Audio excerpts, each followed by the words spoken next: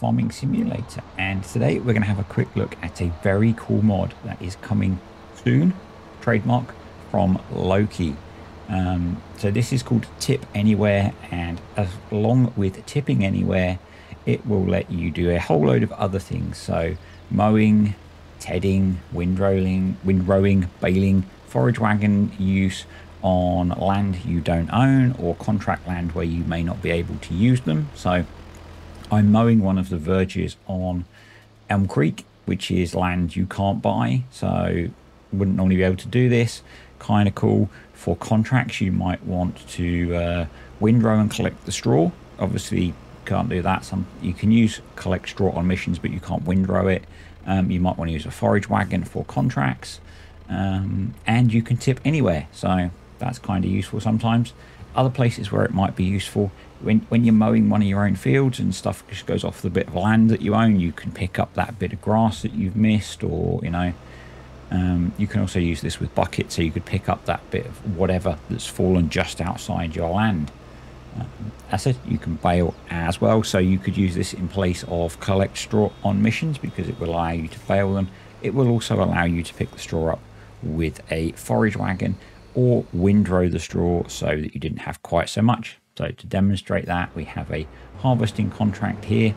So I'm just going to let the combine do a bit of harvesting. We've got a fairly small combine, so fairly tight windrows. And personally, in the past, I've wanted to be able to use a windrower to combine these into less swaths. And with this mod, you can. So small combine, massive windrower, and we combine 3 swaths into one. So another really good use case for it. As I say, it will also allow you, if you end up pushing something like some grass or some straw off of the field, you can pick it up. It's all controlled through the menu, so you can turn them on or off as you want to.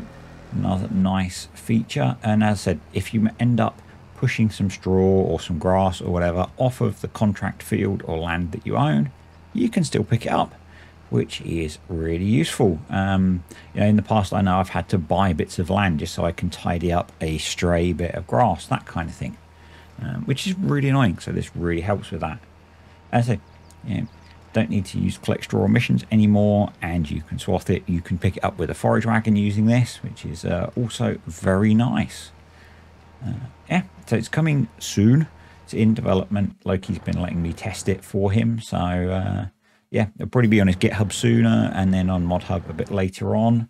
So just to show you, we're up at the store on Elm Creek, and this is a piece of land you can't buy at all. And so with the mod installed, we can just tip onto the ground here.